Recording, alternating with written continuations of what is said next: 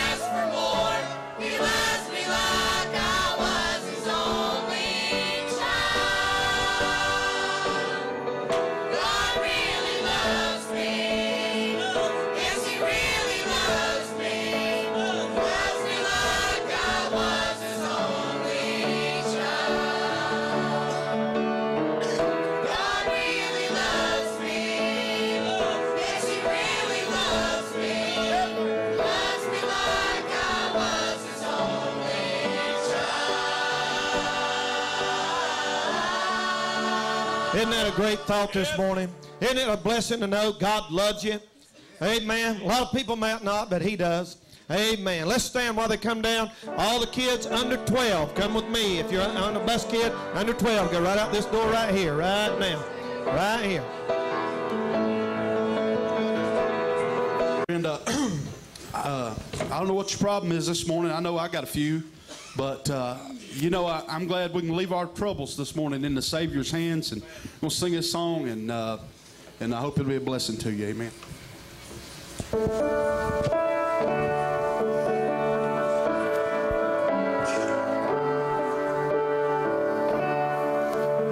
Today I face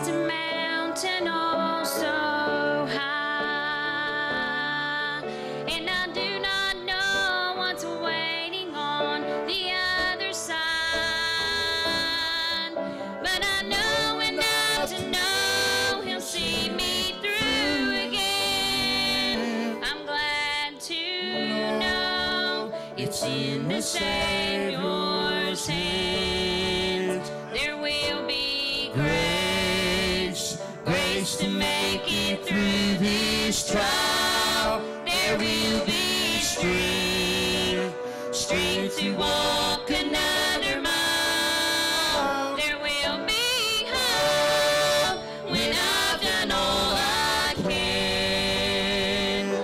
I'm glad to know it's in the Savior's hands. Those hands have seen me through my darkest days. They have dried my tears and helped to guide me on my way. And I know will safely see me through the fire again. I'm glad to know it's in the Savior's hands. There will be grace, grace to make it through this trial. There will be strength, strength to walk another mile. There will be hope when I've done all I can. I'm glad to know it's in the Savior's hands. Those hands that hold the universe will hold me now. And the hands that calm the stormy seas will calm my soul somehow. There will be grace, grace to make it through this trial. There will be strength, strength to walk another mile. There will be hope when I've done all I can. I'm glad to know it's in the Savior's hands. I'm glad to know it's in the Savior's hands.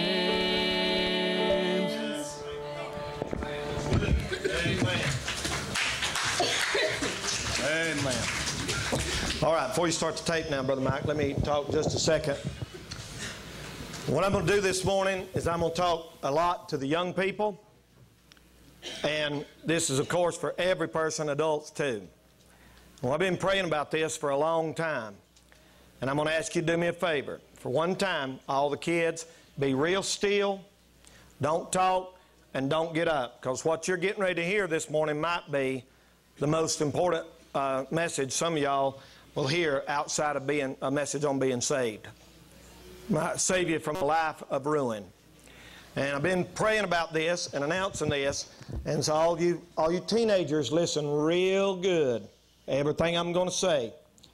And it's very important. And you adults too. Let's open our Bibles now to the book of Proverbs. The book of wisdom is the book of Proverbs. We'll look at chapter 20. The book of Proverbs, chapter 20. Now, everybody's going to be still now. Don't get up. Everybody's going to be real still. Proverbs, chapter 20. We'll start there this morning. I'm going to give you a bunch of Bible references that I will not have time to show you or let you look up. So you might want to write them down or get this tape, because I'm going to go over a whole lot of what the Bible says. I'm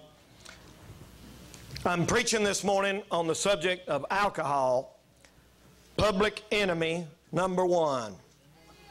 The Bible said in Proverbs chapter 20, look at verse 1. Proverbs 20 and verse 1. Somebody beside you don't have a Bible, you look carefully. And I'd ask all you folks to pray. There's people here this morning that need this real bad. Proverbs chapter 20, verse 1. Wine is a mocker, and strong drink is raging, and whosoever is deceived thereby is not wise. Alcohol is a public enemy number one. The Bible has a lot to say about alcohol. First of all, let me say that there's only 2 times in the Bible that alcohol is mentioned in any kind of positive light whatsoever. And you don't have time to turn to these, so just listen to me. The first one is 1 Timothy 5:23. Every drunk in the United States knows that verse where it said, use a little wine for your stomach's sake. That's where it is recommended for medicine only, not as a beverage. That's the only time in the New Testament it's mentioned in a positive light. It's used in some medicine, and that would be the only good purpose for alcohol. Would be used as a doctor prescribed in medicine, NyQuil, things like that, that has a small percentage in it. And then the other one was in Deuteronomy 14:26, where it's a prophecy of Jews going into the millennium, and the curse will be lifted then, and alcohol and strong drink won't have the curse on it that it has now. Every other time in the Bible that alcohol, strong drink, wine, liquor is mentioned in the Bible, it's mentioned in a very, very negative light. Now, there are two kinds of wine in the Bible. If you don't know this, you don't need to listen to people that said, well, they drank wine in the Bible. Jesus drank wine. Disciples drank wine. Well, first of all, there's nowhere in the Bible where it says Jesus drank wine. I'll give anybody in here $1,000 if you can show me in the Bible where it says Jesus drank wine. And the wine in the Bible, you have to notice there are two kinds of wine in the Bible. There's what we call old wine, and that's fermented, and new wine, which is just grape juice squeezed right out of the grape. I can prove that. If you write it down, it's in Isaiah 65 and verse 8. The Bible said that new wine is found in the cluster. So what's hanging on a grapevine, where it's actually in that grape, squeeze it out, that's called new wine in the Bible. Old wine in the Bible is fermented wine. And fermented wine, the Bible said in Proverbs 23 and verse 31 that you are not supposed to even look at it after it's fermented. The Bible said it moveth itself. It is red and it moves itself aright. After it's fermented, you're not supposed to look at it, not supposed to touch it. So if Jesus made wine at the wedding of Cana in Galilee and they drunk it, I assume it was new wine. It just made it and they drunk it. And it was nothing but grape juice. And that's what the Bible described wine at. Even the old wine in the Bible has not near the potency and the alcohol content that's what they sell on the shelf. So what they sell on the shelves down here and over there and at these stores is not even comparable to any wine that's mentioned in the Bible. And a person who don't know that, don't know enough to even have an intellectual conversation about the subject. So I wouldn't listen to these people that go around saying, well, they drunk wine in the Bible. The wine they drunk in the Bible is not what they sell on the shelves over here and call wine. Just thought I'd mention that this morning. Now I want to say it's public enemy number one this morning, and I do mean what I'm saying. I want to say, first of all, it's our public enemy number one, first because of what it does to our homes. Nearly every home in here has been affected by alcohol, or some have even been destroyed by it. Over 100,000 young men will have to start drinking this year to fill the shoes of those that have been ruined and killed by it. Which of your boys do you intend will stand in the footsteps and prints of evil men? I want to give you some stories this morning. All of these are true stories. Illustration number one. There's a young cotton mill worker down in South Carolina. He had a sweet wife and a little baby. One day on a Saturday morning, he went to town and got drunk, as he usually did on the weekend. His wife and little baby and their neighbor was sitting on the front porch talking. It was a beautiful Saturday morning. They saw him come up the street. He was staggering. She said, "You better leave. He's drunk." The neighbor left and went to her house. When he come up there, he was staggering around, and he's beginning to cuss and scream curse words at his wife. She took the baby and run in the house. He was fussing because supper wasn't ready. He came in and chased the wife through the house under the influence of our public enemy, number one. He picked up a piece of stove wood off the hearth and hit his wife in the head, knocked her down, knocked the baby out of her hand. He picked up that little baby under the influence of the demon of drink and took a butcher knife and sawed that baby's head off of its body. They said that man's handprint was down in the head of that little bloody head of that little baby. They began to scream, and the next day he was in jail. He sobered up and he couldn't believe what he had done. That's what they advertise on TV as cool and great and glamorous. Illustration number two. A 12-year-old boy came home one day and found his drunk father trying to choke his mother. The young man grabbed a double-barrel shotgun and loaded it and blew blew his daddy's brains out and scattered them on the floor. I know a young man that happened to personally, and I went to school with. Why don't they make a commercial out of that? Why don't they show that right in the halftime at the football game of that young man, his daddy's blood and brains across the hall? Listen, they talk about drugs like that's the worst thing in the world, but for every drug addict we've got 10 alcoholics. And you say they put drugs on TV, and they talk about say no to drugs, and all of that's bad and wicked, and I preach about all of that. But I'm going to tell you something. You know why they don't talk about alcohol on TV? Because the government gets the money from alcohol, and the pusher gets the money off of drugs. And ladies and gentlemen, it's a scourge that's ruining our world today. Illustration number 3. A man has been drunk several days. He's fussing and cussing with his family. He picks up the baby of the family, slings it through a plate glass window. You say, how could a man do something like that? Under the influence of alcohol. It's all the mom could stand. She grabbed a pistol and shot him 6 times. He lay there in the floor, lifeless, as a result of our public enemy number 1. Illustration number 4. There's a businessman who drank heavily. It takes years for alcohol to get you. First time cocaine, you're an addict. First time meth, you're an addict. But you know why alcohol's worse? Because little by little you think it ain't bothering you. Little by little you do it every weekend. And the first thing you know, it's got its claws wrapped around your life in such a way that you can't never, ever, ever get loose. And that man began to cuss, and they died in delirium tremors. And a nurse standing by his bedside, she said, I never ever want to see a man die who's been under the influence of alcohol. She said he was screaming. He said his bed was full of snakes, and the devil was coming in his room. His eyes turned green, and then he died and went into eternity, into hell. Most of the time, if a man of the house drinks, his son will drink, or his kids will drink. Kids do in excess what their parents do in moderation. And a man that says that he can take it or leave it will take it every chance he gets. They said there was a distinguished colonel at a general at a meeting one time, and at a big dinner, and they come around and they were serving everybody wine. They offered him a glass, and he said, no thank you. And the lady who was there in charge, she said, I can't believe that. You're a famous man. You're a great man. Why would you turn it down? And the general looked and he said, you see that boy right there? He said, that's my son. He said, if I turn it down, maybe my son will turn it down also.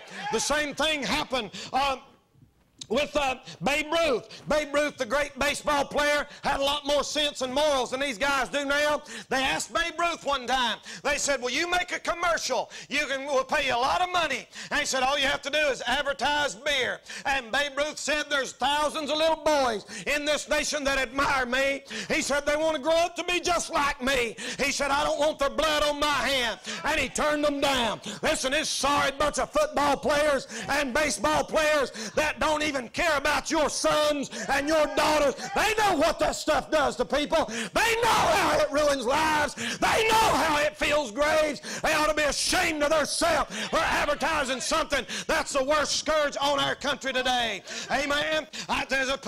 They said Abraham Lincoln turned it down too. And they tried to get Abraham Lincoln to drink one time, and a colonel tried to get him, or a politician said, and Abraham said, I never touched the stuff. And they said, why, Mr. Lincoln? And he said, when I was little, my mama made me promise her that I would never put alcohol to my lips. And he said, I've kept that promise, and I've made them glad. I'm glad that I did. And that politician said, I'd give $1,000 if I'd made my mama a promise like that. He said, it's got me. They made a song called Don't Let the Good Life Pass You By. They made a song called Have You Ever Saw the Funny Side of Boozing? That's how they get you kids. They make you think it's funny. Ha, ha, ha. So-and-so went out the other night and got drunk. Ha, ha. Isn't that funny? I heard they went out, and boy, she puked in the back seat, and we almost got caught, and we had to go clean up the car. Kids think it's funny. You know why? They're not very smart in their head. Let me give you an illustration. Crash! Bang! A car accident. There's a little girl been hit. The driver staggers out of the car holding an empty liquor bottle, rolls out on the pavement. Ambulances and sirens come around. The little girl is crippled for life. Isn't that funny? Why ain't you laughing? A mother and children, illustration number 6. Look and look out the window. In a little village, they wait and wait on Daddy to come home. It's payday and they had no groceries all week. And as they're waiting on Daddy to come home, and the little kid's stomach is hurting, and Daddy don't come home at 5, and Daddy don't come home at 6, and Daddy don't come home at 7, and Daddy don't come home at 8, and it's dark. And Daddy finally staggers in. He don't have no groceries. He don't have no money. His money's down at the tavern somewhere. He's like, isn't that the most hilarious thing you've ever heard of? How funny that is. Isn't that cute? Or those little kids go to sleep with no groceries on the table because of Daddy's alcohol problem. Illustration number 7. We're in a hospital room now. A young lady is screaming, and she's screaming out of her mind. Her alcohol has made her go crazy. You say, preacher, that'll never happen to me. That's what they all said. Every one of them said it'll never happen to me. Every one of them said, listen, every drunk in the world started off with one drink, with one little bit. Let's go on this morning. First a man takes a drink. Then the drink takes a drink. Then the drink takes a man. You say a little bit won't hurt? After one beer, if you drink one beer, ladies and gentlemen, you already lose 5% of your memory capacity.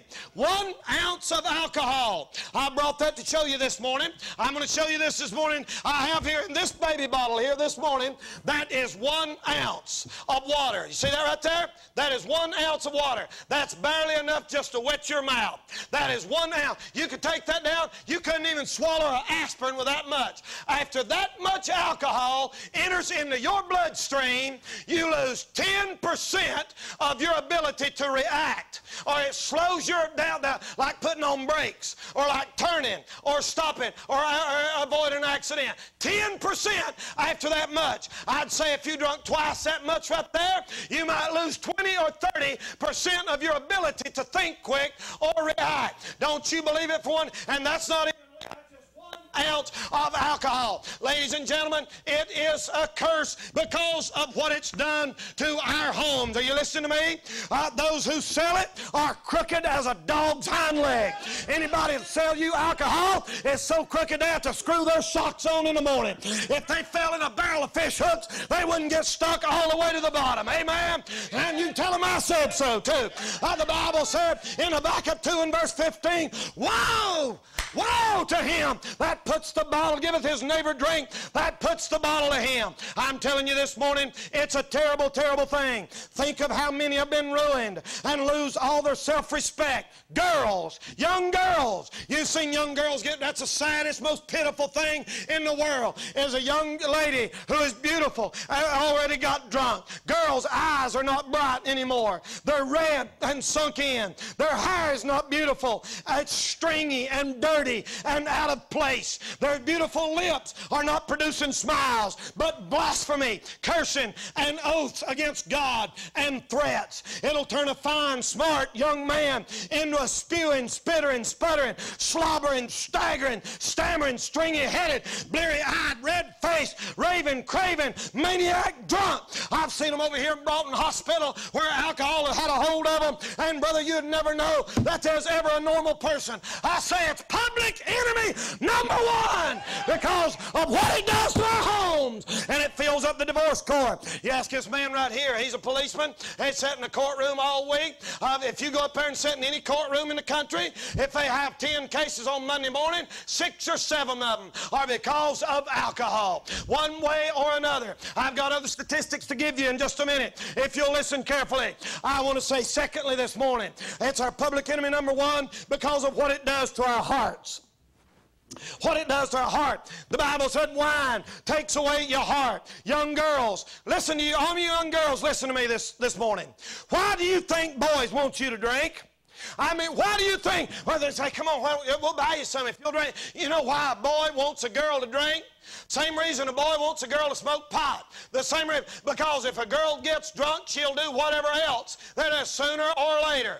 I've had boys tell me, they said, Brother Danny, if you can get a girl to drink, you can get her to have sex. And a young girl will lose her virginity and a lot of times not even make a rational decision because of that. You might as well say amen. That's what the Bible said. The Bible said in Habakkuk 2 and verse 15 that when a person gives you alcohol, they are doing it that they can look on your nakedness. What it said. That's what the Bible said, brother. God said that, people. You can't get around what God said. God Almighty said. When somebody gives you alcohol, they're doing it so they can look at your naked body, and it's to break down your resistance. That's why it's so popular at spring break. That's the biggest bunch of hell this world's ever seen. That's some of these places like Daytona and all these places where young people think it's all right. It's not all right. It's all wrong. It's a sin against God. And woe unto him that puts a bottle to his neighbor's lips. It would never do. You'd do things you'd never do sober. Amen. The Bible said in Proverbs, it'll make you behold strange women. You young men in here, when you get drunk, that's all you want to do is behold strange women. That's why in the bars and clubs at 2 and 3 o'clock in the morning, everybody winds up going home with somebody, because it'll make you behold strange women. No one can stand to be around you. You know, there ain't nobody can stand to be around a drunk but another drunk. Amen. That's why when somebody gets drunk, they want everybody to drink with them, because you can't stand to be around just one person drinking. It's so sickening. It's so disgusting. It smells so bad. Nothing in the world stinks worse than alcohol and sweat and underarm after about 3 days when people's tried to cover it up with cologne and mouthwash. That's the most sickening smell on this earth, brother. Dead dog smells better than that. I'm telling you this morning, brother, nobody can stand to be around you. I remember you've heard me say one evening in October when I was far from sober, I was carrying home a load with manly pride. My feet began to stutter, so I lay down in the gutter, and a pig came up and lay right down by my side. I said, it's fair weather when good fellers get together, till a lady passing by was heard to say, you can tell a man who boozes by the company that he chooses. And the pig got up and slowly walked away. Amen. I mean, a pig can't even stand to be around you. That's right, brother. A pig can't even stand to be around you. That's what old man said one time. He said, when they gave out brains, I thought they said trains, and I missed mine.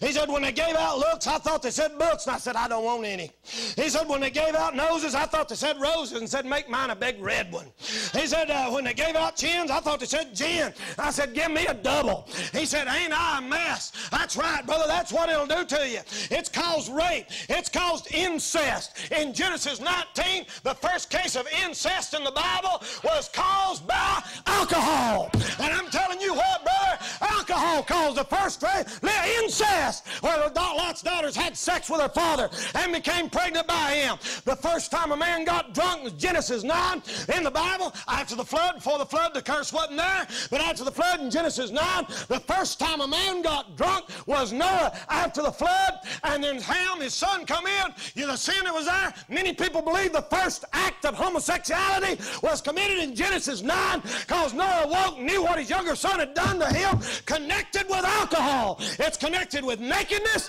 It's connected with dancing. It's connected with incest, homosexuality, all the way through the Bible. And the Bible tells us what's right. It robs you of reason, as it did Nabal in 1 Samuel 25 and verse 36. It's a curse on this world because of what it does to our hearts. Thirdly, this morning, I want to say it's public enemy number one because of what it's done on our highways. Because of what it's done on our highways. It impairs your judgment. That's why they call it DWI, driving while impaired.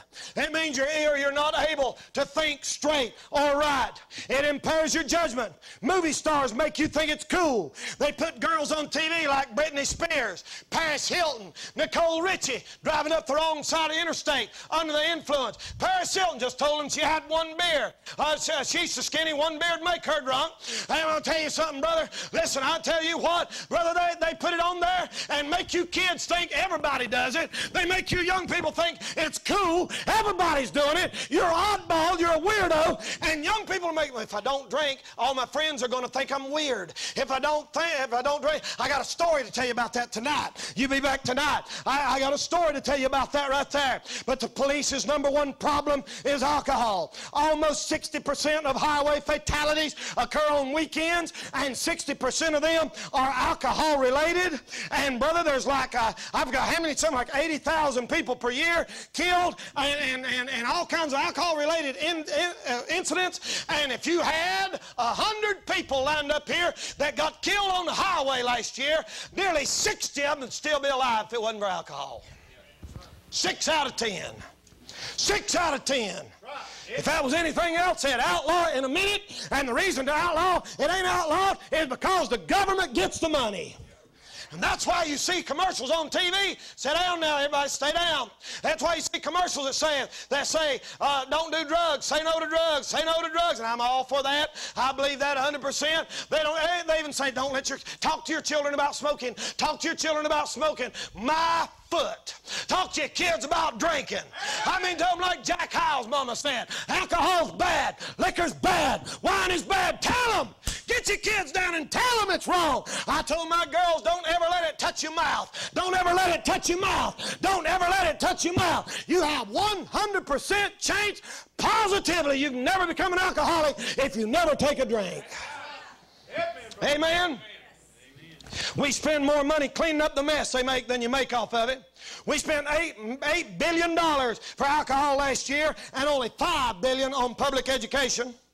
The criminal justice system, the motor vehicle accidents, the health and medical treatments, the treatments of chronic alcoholics, lost production, social welfare programs, and on and on and on. For every dollar we take in, we spend $2.50 cleaning up the mess. It is not profitable for our country. It is a scourge. Alcohol has drained more blood, dug more graves, sold more homes, plunged more people into bankruptcy, slain more children, snapped more wedding bands, defiled more innocence, dethroned more reason, blinded more eyes, wrecked more mankind, dishonored more womanhood, broken more hearts, ruined more lives, sold more women, drove more to suicide, took more to hell than any other death-dealing scourge that's ever swept across this country this morning. I'm telling you, it's public enemy number one because of what it does on our highways.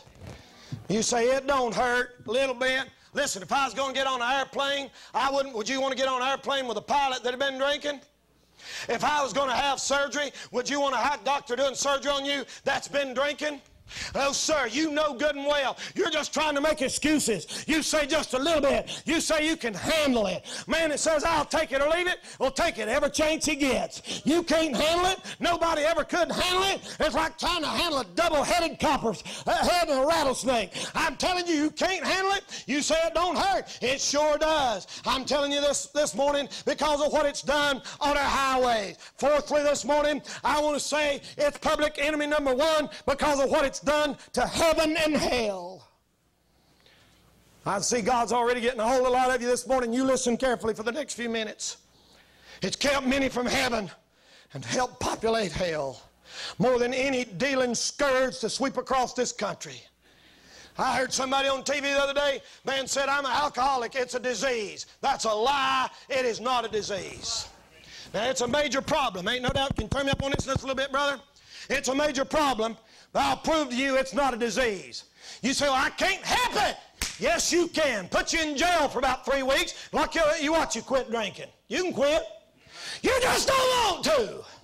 You ain't man enough or woman enough to say, no, it's ruining my life. I'm going to stop right here today.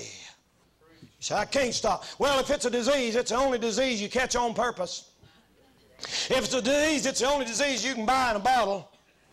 If it is a disease, it's the only disease that the regular outlets they have to sell it. If it is a disease, it's the only disease that produces revenue for the government. If it is a disease, it's the only disease that causes crime and rape. Yeah, right. Cancer don't cause you people to get raped and crime and incest. If it is a disease, it's the only one that is habit forming. If it is a disease, it's the only disease spread by advertising. If it is a disease, it's the only disease caught without a germ or a virus, and there's no medicine to treat it. If it is a disease, it's the only disease that run people apart and cause you to dance and brag about in a nightclub somewhere. And if it is a disease, it's the only disease that'll keep you out of heaven. You don't go to hell because you got a disease. It's not a disease, it's a sin. It's a sin. And the reason you don't quit, you just ain't got, God ain't got a hold of you just right. You listening? A man and a woman and her little child come around a curve one evening, and she come around a curve like this, and when she come around this curve, she looked, and there was something laying in the road. And she thought it was a deer. Pulled over like this and rolled down her window and saw it was a young man. And this young man was laying there. She could see he was shaking and jerking, his body was. And she stopped and got out. Young man started out just like some of you young men here this morning. She got out of the car and took her little girl by the hand, about 2 years old, and went over there, and there was that man laying there jerking around in the middle of the road. And she said, "Son, what's wrong?" And that boy began to scream, and he said, Don't let my daddy find out. Don't let my daddy find out. I don't want daddy to see me like this." He was so drunk he couldn't even stand up and throwing up. And so she began to try to help that man out of the road. And as she did, a car come around the curve, right sideways, it's a dirt road, real fast, and she saw it was coming. She couldn't do nothing except grab her child and get out of the way. So she grabbed her child and moved like this, and that car come over him and run over him like that, and the bottom bar of that car got him and drug him on up the, half a block up the road here, and it killed him just like that. And the last thing he ever said was, "Don't let my daddy see me like this." That boy's daddy was a preacher. You say, "Preacher, that'll never happen to me. We just go down to the Hickory on Saturday nights and we just sometimes get some beer and we can handle it. That'll never happen to us. We just go to the bar and sit around." Remember that little shot I showed you a while ago?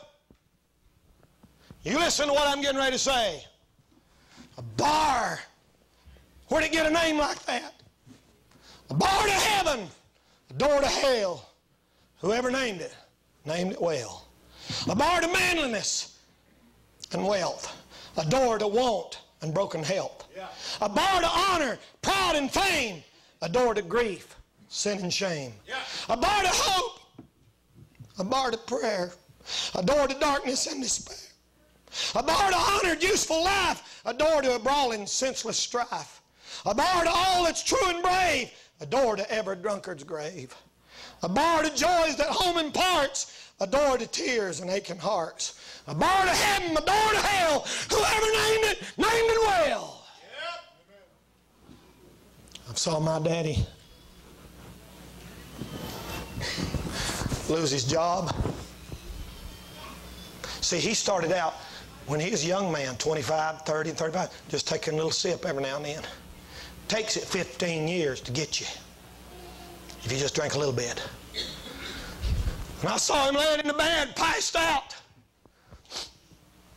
And I remember going in his bedroom and putting my hand on my daddy's heel and said, "God, don't let daddy die. I can't stand the thoughts of my daddy burning in hell. Don't let him die."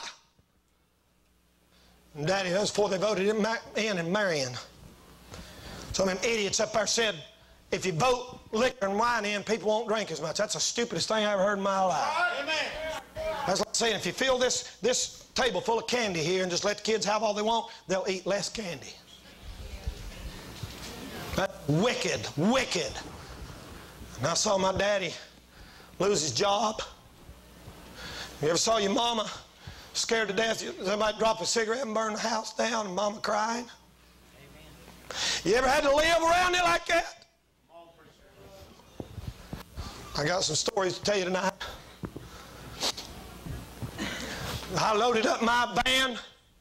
My daddy would be so drunk he didn't even know what he had in the house and staggered through the house. And I've stacked packs of beer this high in the back of my van. And the back of my van said, "Jesus is coming soon, repent," in letters that big. Well, we used to preach on the street all the time. And I'd back it up there to the bootlegger in between Nebo and Marion and scared him out of his wits. And I backed it up to the back door, and I'd stand there, and that thing had Jesus coming soon. I'd open it back, and it'd be stacked that high of beer. And I said, I'm going to piss off my daddy's bill. Yes, Danny. Yes, Danny. Yes, sir. He started carrying that stuff in there, and I watched him mark it off Daddy's bill. He was scared to death of me. Afraid I turned, he's a bootlegger. You think I don't hate it?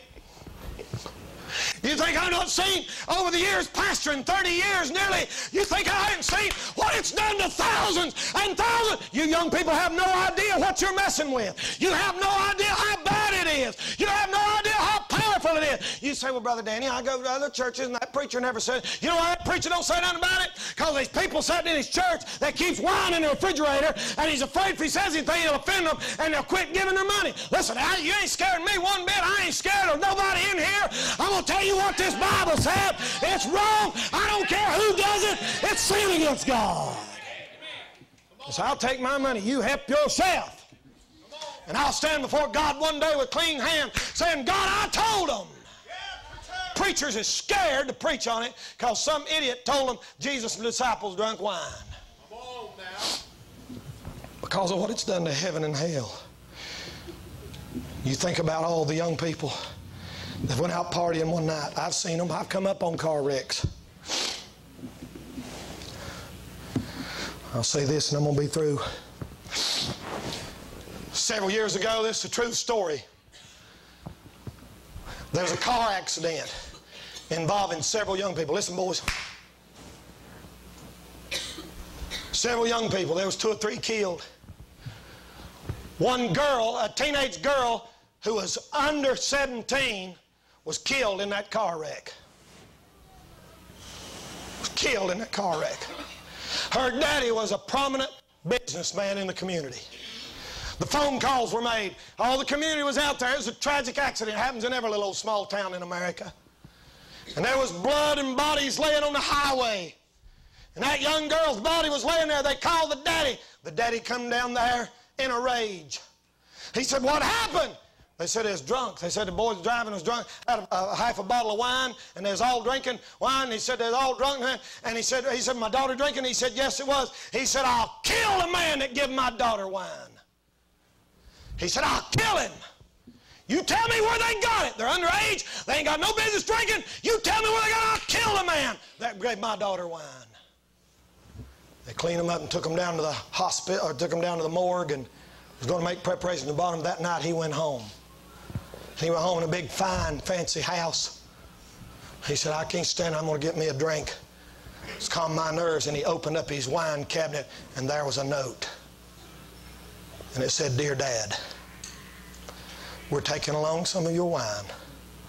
I knew you wouldn't mind. Love's on his daughter.